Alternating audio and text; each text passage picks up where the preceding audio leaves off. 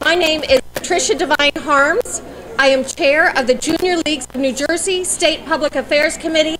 Our committee is a very proud participant in combating human trafficking, and we want to work with y'all today. We are also a proud member of the New Jersey Coalition Against Human Trafficking. We've got a great diverse group of organizations, and today's our opportunity to bring more people into this collective voice, because with our collective outcry, we can eradicate human trafficking in New Jersey.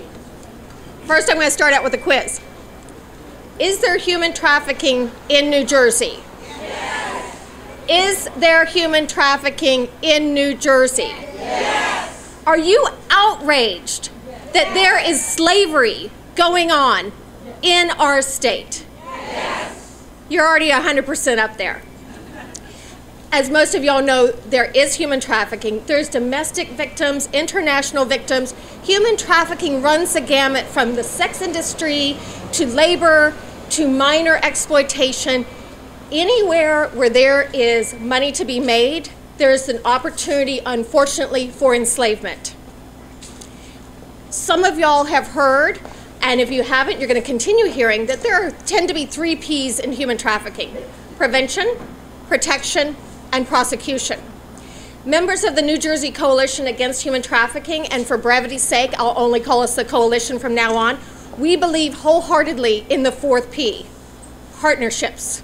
And so that's what's so amazing about what's going on in New Jersey to combat this crime and what's going on today. The coalition's made up of interfaith organizations, nonprofits, direct service providers, legislators, government agencies, and law enforcement.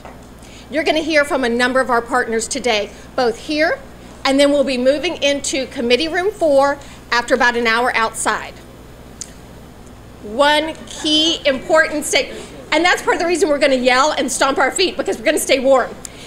Think about this.